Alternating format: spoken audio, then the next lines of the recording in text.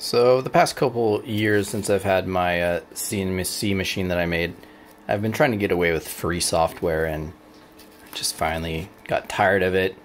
Had another CNC machine that I'm beta testing for a friend, and so I decided to purchase DevWing Foam 2.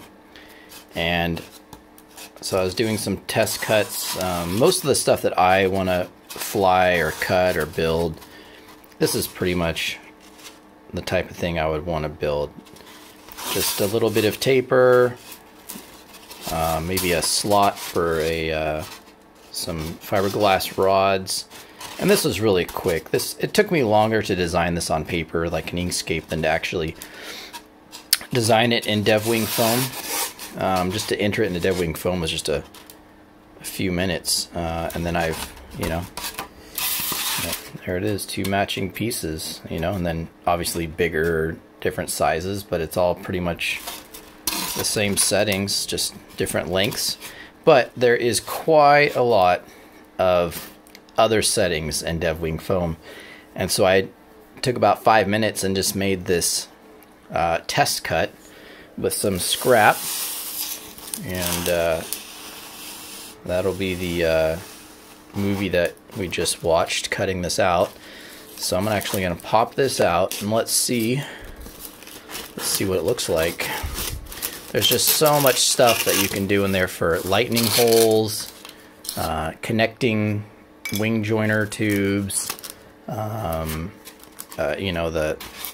reinforcing on the top and the bottom. You can chop the leading edge off to put leading edge stock. You can chop the back off to put trailing edge stock.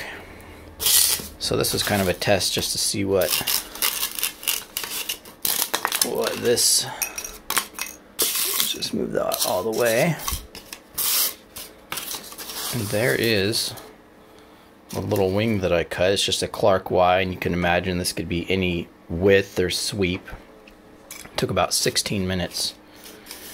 And this is, I think that's supposed to be a 20mm hole for like a carbon fiber tube.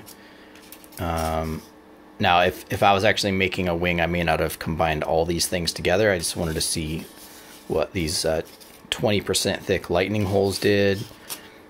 Obviously I'd have to figure out how to glue that back together. I cut this in the front. That's for like putting a 2mm bar to reinforce. Looks like it kind of melted that away. And then there was even an option to like cut off your ailerons in the back. You can have it like that, like that. It'll do like rounded. Pretty crazy, all this stuff. So anyways, that came out pretty good. About a 16-minute cut. Let me just get my calipers and we'll measure that hole.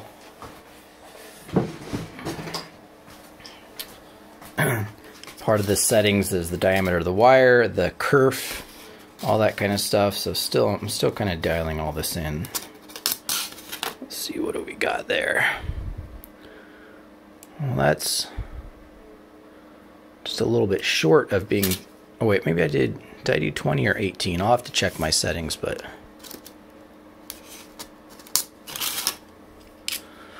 and that's really close to 20, within 2mm. Huh.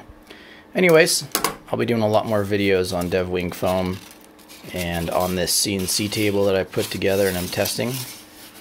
So, talk to you guys later.